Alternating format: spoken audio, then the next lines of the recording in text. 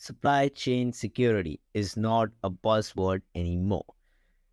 But still, there are people and there are organizations that do not take supply chain security seriously.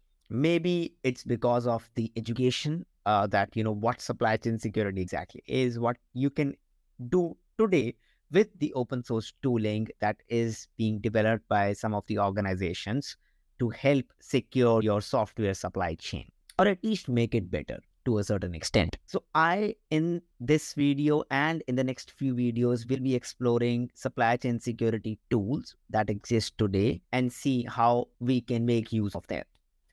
In this video, first, I'll be explaining what supply chain security exactly means in very simple terms and try to understand the concepts of supply chain security, and then what all things can be done and what tooling is there around to help us achieve those things that can be done to improve your software supply chain. So without wasting time, let's get started.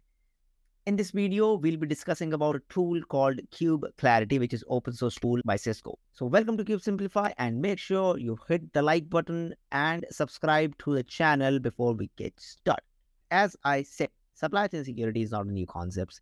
There have been attacks. The attacks have been happening for a long time. It's not that it's happening only post 2010 or in a particular decade or things like that. See, software is everywhere. Software is in your life, in all devices that you are seeing, watching, using, everywhere. And due to the rise in the number of softwares that we are using, there comes more and more threat to us for getting affected with the vulnerabilities which are there. Now, the thing is, one package vulnerable can actually impact n number of industries out there that can be completely separate. But due to that one piece of software, everything down the chain will get affected. So as I said, software is eating the world. Yes, it's true. Software is eating the world because it's everywhere. More software, more dependencies on the third-party applications, and more prone we are to the number of attacks that are happening. And if you see the Sonatype report, you can see the number of attacks have been increased by 650%. Why is that? Because the number of attack surfaces have increased a lot in the past decade or so. Now, earlier there were monolithic applications. Now we are running microservices. Microservices are running on containers. Then we have Kubernetes, we have cloud. So more and more dependencies have increased. Now we are dependent on cloud to protect their cloud services. Then we are dependent on the clusters that we create. We also depend on the third-party softwares that we install on the Kubernetes cluster, including the monitoring, security, and all those things. And then also the software in the end that will be running the applications. Those will be also using some of the open source libraries or any of the libraries that can be impacted by a particular vulnerabilities, in turn affecting us to a bigger stage. Now, let me tell you about one of the most popular vulnerability called Urgent 11. So the Army's research team, the Army's labs, discovered 11 zero-day vulnerability in VxWorks. What is VxWorks? VxWorks is actually a real-time operating system that runs on more than 2 billion devices.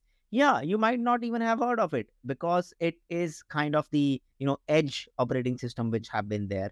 And the vulnerabilities were found in the TCP/IP stack that impacted wide range of industries like medical industries, the military industries, the patient monitors, printers, firewalls, enterprise devices which are there. So like the impact that it had was massive, and it actually impacted everything after 6.5 version. They actually launched the fix in the version 7, but still date we have more than I think 80 or 90% of the devices that are still unpatched. Now that's a huge number. It becomes difficult when you are running things at scale in different set of industries. You might not even realize that due to an operating system, your system is impacted to such a deeper level. Now, VxWorks actually pose a bigger threat because, say, being a real-time operating system, it is being used at, the mission-critical applications, MRI machines, and, F-22 jets everywhere. So that having the vulnerabilities actually led a threat even to the human life, which is there. Because let's say, like in the particular scenario that you can see on the screen, there is a attacker which is there, and in a particular version of VxWorks, they send a specialized TCP packet, and then take control of the firewall. Once they are in control of the firewall, they can SSH onto that particular device. Once they get control of the admin, they can actually do anything, manipulate the data, shut down, and manipulating patient data is a big deal. It can actually cause a threat to life. So till there, the impact have been seen. So it can attack the network defenses, sonic wall. You can go to the Shodan website and actually see connected to the internet with similar networks of these devices which are there. Then the attacker can also attack from outside, bypassing the network security. That is also one of the cases. So Urgent 11 actually posed a big threat. Then you might have heard of Log4j, obviously a very popular logging library in Java that was found that got the vulnerability, and it also raised the alarm of many softwares, application, industries where Java was used because it's the most widely used logging library which is out there, and that caused a bigger threat, and millions of dollars of loss happened due to this particular vulnerability. And that is where supply chain security comes in, right? Because you are using one thing that is part of a chain and then impacting you. And then the PiPy attack, like it's kind of a typo squatting attack where you try to malform the library in a certain way that it actually looks the original library, but is not the original one, and might have a Unicode character or some typo which is there, but it exactly like looks that it is the original one, but it is not, having certain type of malware installed in it and then affecting a lot number of users out there. So that is why the supply chain security has started to become very critical. Now there have been a lot of papers like this one. The Atlantic Council actually wrote a huge paper on supply chain security and what some of the problems are, mentioning some of the attacks that happens, the incidents that has happened, like the Ukraine grid incident that was there, and some of the others as well. So you can see the deep impacts and the examples that have been there. So deep impact, hijacking, undermining code signing, open source compromises. So that there you can see the PiPy repository attack as well. So this is pretty interesting. You can see the attacks and disclosure year by year. And then you can see code base by attack and disclosure. So you can see the code base and the attacks by the disclosure which is there. This is the software supply chain cycle, and there are attacks at every cycle of the software, starting from design phase, there you are, till the deployment phase. So you can see there are attacks at the design phase, there are implementation attacks, there are next level of attacks in the deployment, like typo squatting is there, here open source repository, here the compromised SDKs. So there are attacks that are at every layer, and you can see some of them are attack vectors, some of them are compromised software, some of them are actually the malware, the hijacked updates in the maintenance that comes in. So you can see at every level you have to be very careful. So in all the supply chain, we have to be very careful on what we are using, from where we are using, to minimize the attack vectors that are there. So I will link this particular paper in the description of the video. There are some of the other things that they have mentioned to improve, some of the supply chain security. One of them, the most common one, is the SBOMs, which is the software bill of materials, that I'll be talking about in a moment. And then some of the other ones related to open source software, how that can be done, like signing of the software and things like that. So now let's look at attack chaining. Let's say you have software A that where we found a vulnerability in a particular package, and then everyone gets impacted. How? Software B is using software A and software C is using software B. So every software can have vulnerability if they run same software that has got that particular vulnerability. So in this particular case, every software will be having that sort of vulnerability that is called attack chaining. There are different types of attacks that can happen, and I have classified them as like a planned attack, where it is a super highly planned attack which is there, often having access to your supply chain. It's a targeted attack to a particular thing. Then there are known attacks, when you know that your software you're using needs patching and it's vulnerable. So you know that you are using older version of Ubuntu or older version of things, it needs patching, the dependencies are there, old libraries are there that you're using that have been patched in the latest releases, so you should always keep patching. And then unintentional attacks, let's say you are committing your secrets, your AWS secrets, or any of the secrets unintentionally in the repositories, and the attacker gets access to those, and then also you become vulnerable. So uploading keys to GitHub, unsecured passwords, common passwords are the common mistakes over here. Duplicate, like the typo squatting I just mentioned, the PiPy attack which was there. So looks true, but it's not true.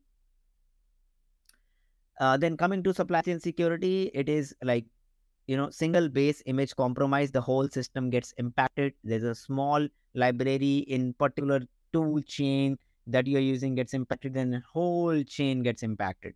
So you have malicious code that can be there, dev tooling can be impacted, CI/CD, maintainer credentials can be impacted. This has happened before, example, the NPM one.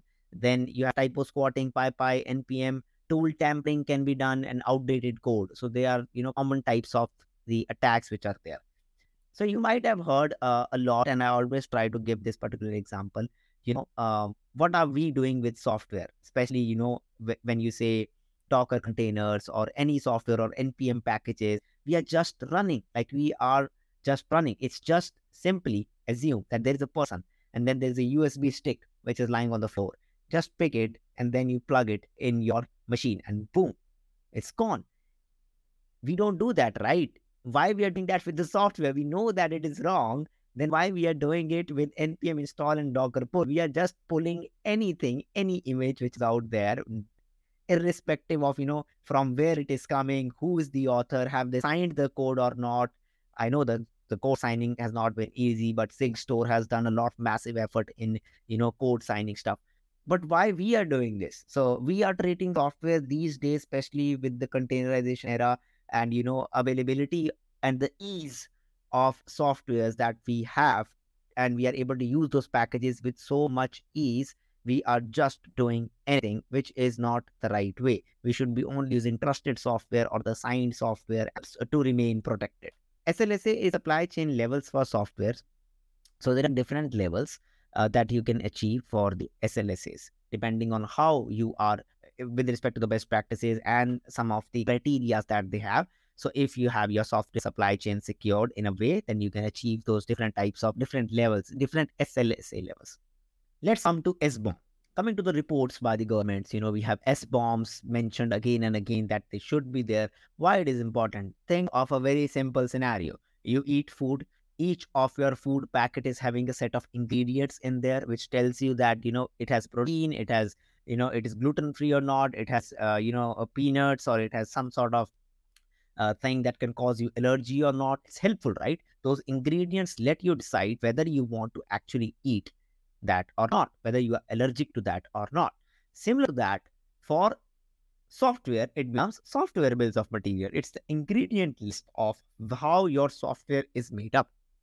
So what are the dependencies that you're using, libraries that you're using, different licenses that you're using, so that you exactly know if there is any issue and you don't have to use it. If it is by untrusted author, then you don't have to use it. If there's an old library that has known vulnerabilities, you don't have to use this software. If there are different licenses that can lead you to software leak trouble, then you don't have to use it. So software bills of material is the ingredient list for your software in layman terms. And again, you can see in most orders, and even in this White House order, they suggest like you have to provide the softwares as SBOMs for software to the government, like which vendors you are using, which vendor services, all the chain that is there. So you get that. Another real example is like a farmer grows crops. Then it goes to factory prepares and package. Then it goes to local shop distribute and storage. Consumers just eat. But consumer do not care, trust the crops. But now comes the tooling. Now there are different organizations that make sure that, farmers are growing crops properly. In the factory, there are different levels of checks, kind of health checks, but not the health checks that we do in Kubernetes, but those checks that it is happening in a proper way, the distribution is happening in proper way or not. So all these things are taken care. And that is where we have tools that we can also use to help in the supply chain security, providing us the SBOM, and then using those SBOM information to match them with the vulnerabilities and make sure we patch the software to the right versions, so that it doesn't have those set of vulnerabilities and we are not vulnerable and we are safe in our software supply chain. SBOM benefits. Obviously, SBOM will get all the info, common info like author name, supplier name, component name, hash, version string, identifier, relationship. It is great deal because it provides you greater detail about your software.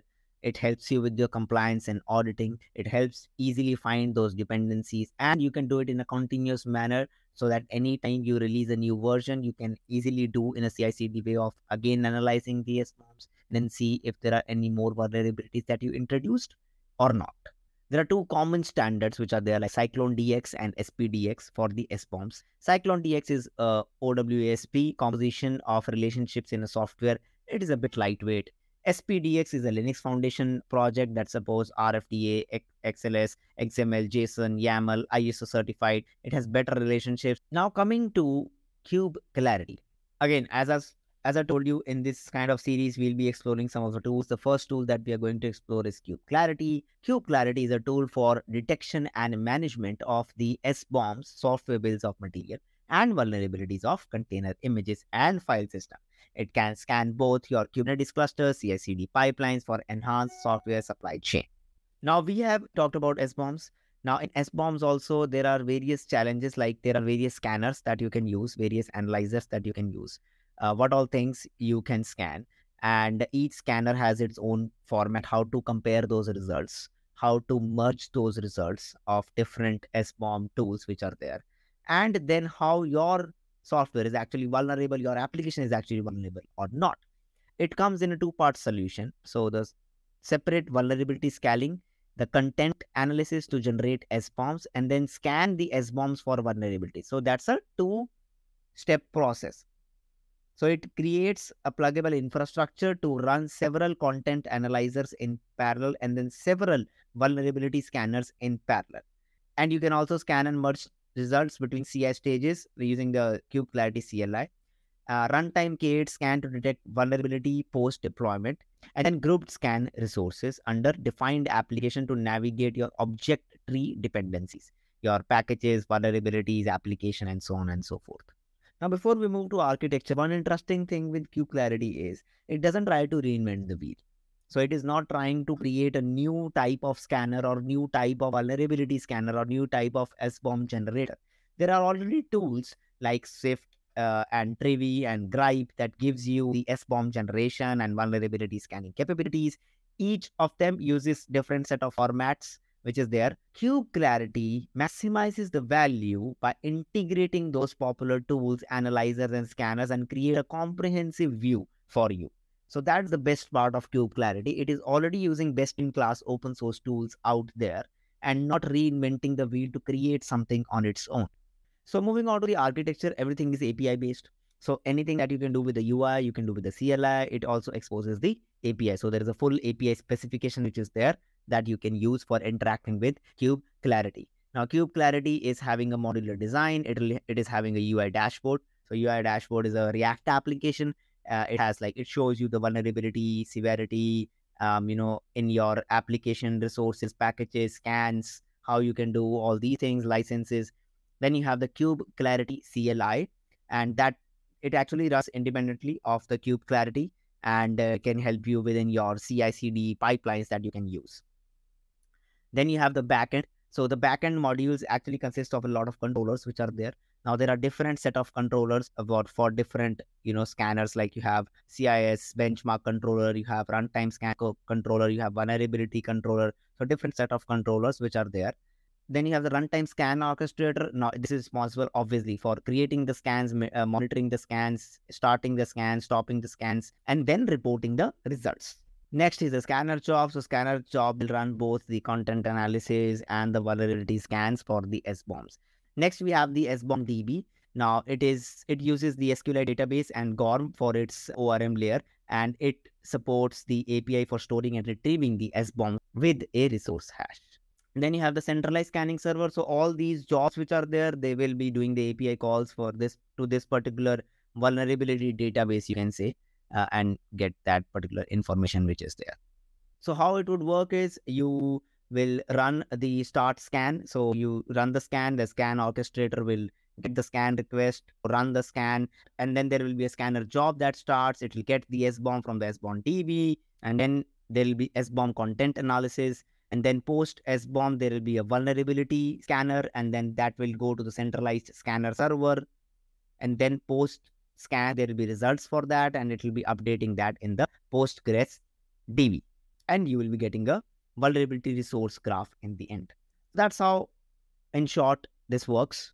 Now, KubeClarity integrates with different SBOM generators and vulnerability scanners. You have Sift, Cyclone DX, GoMod, Gripe, Dependency Track. Now, let's see that in action, actually. So let's see this in action and try to understand how it generates, what it generates, how easy it is to install, and how you can enable, disable some of the scanners and analyzers. We'll be using Killer Coda. So we'll be having kubectl get nodes. The cluster is there. Now let's do the Helm install as per the install instructions. We'll do the Helm repo add. We'll do the Helm show values because I want to show you some of the values. Let's go inside the values. So you can change the analyzer here. You can add Trivy or, and then enable Trivy over here. You can also add Trivy in the scanner config by enabling dependency graph or Trivy over here, and then enabling dependency graph and Trivy. By default, only the Gripe one is enabled as the scanner list, but you can choose the other as well. Coming on to the Gripe server is already enabled, and you can also enable the Trivy server, which is not enabled by default. So for now, we'll be keeping everything as default, but you can enable a lot of things. Now let's install KubeClarity. So Helm install using the values in the new namespace, and it is getting installed. Now what we'll do is we'll do kubectl get pods -a. We'll see some of the pods which are coming up. You can see in the KubeClarity namespace. You have KubeClarity pod, you have the Gripe server, you have the SBOM DB, you have the Postgres. So you can connect to the architecture diagram that I explained previously. All the pods are running now. And what we'll do is we'll edit the SVC to node port. So let's do kubectl edit SVC -n KubeClarity and change the cluster IP to node port. Get services, get the port. Let's go here, access the port, and we can see the KubeClarity dashboard. Now, right now, there is nothing on the dashboard because there is no scan that has been run.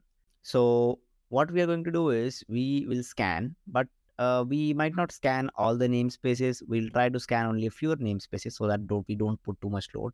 And we'll create some of the deployment like kubectl create deploy redis -image redis kubectl create deploy nginx -image nginx. So you can specify the default one and maybe kube system ones if you just need, and we'll do start scan. Now when we do start scan, we can see in kubectl get pods, it has started the scanners. So for each of the container, for each of the application, it will start a scanner. And same for kubectl get pods -n kube system. It has started a scanner for everything. So make sure you are scanning the right set of apps and you do not overkill your system with number of pods that you are scheduling for scanning just everything. So here it will obviously take some time because it is scanning and it might go out of memory because there are a lot of pods which are there. Okay, I think some of them are already completed. Yep.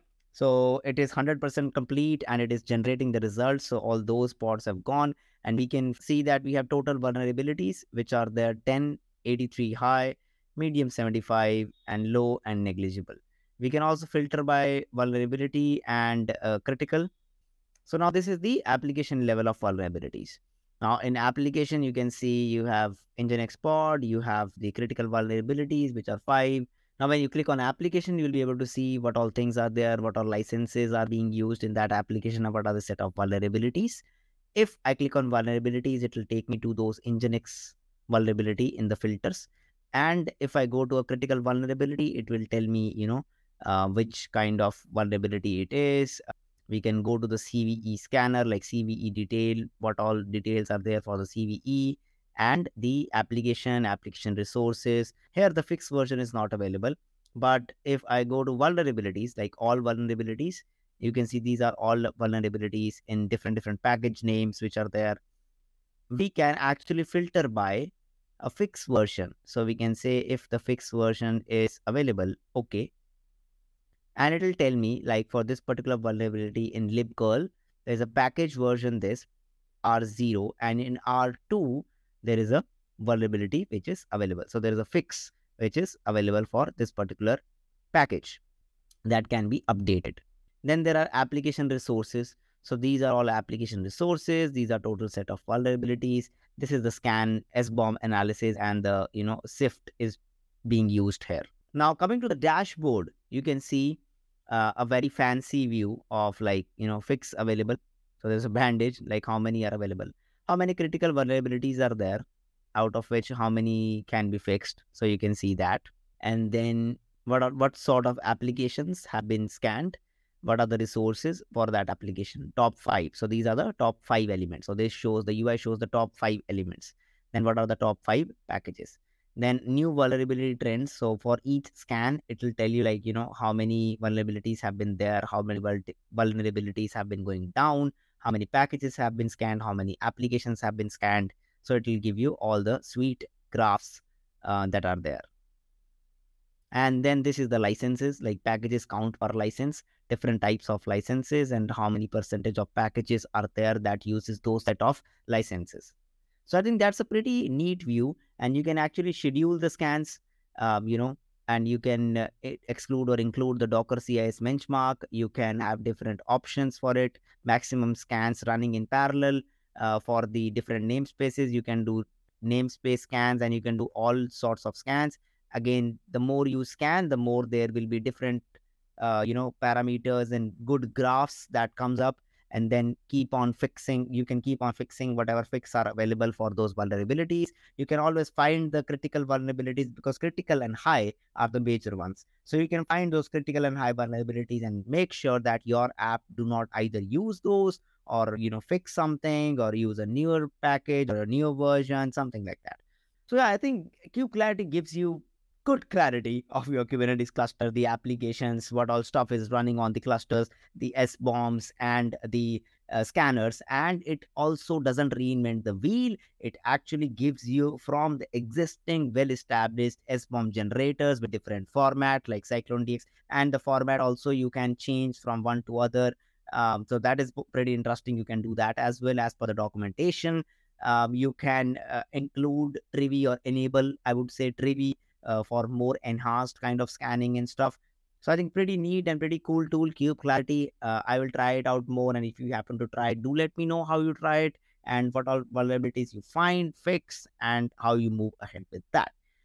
So I hope you got a gist of first what supply chain security is, why it is important, and there are certain tools, open source tools, which are available as of today to help you in your supply chain security. In this video, we explored KubeClarity, SBOM generation, and the vulnerability scanning. In the future videos, we'll be exploring some of the other tooling with respect to supply chain security, even code signing with respect to Sigstore, how that happens, because code signing also is mentioned one of the things that can be done to improve or enhance your software supply chain security. So that's it for this particular video. I hope you enjoyed it. If you enjoyed, please give a like, share, subscribe, and share it with your friends so that people get aware of supply chain security and KubeClarity.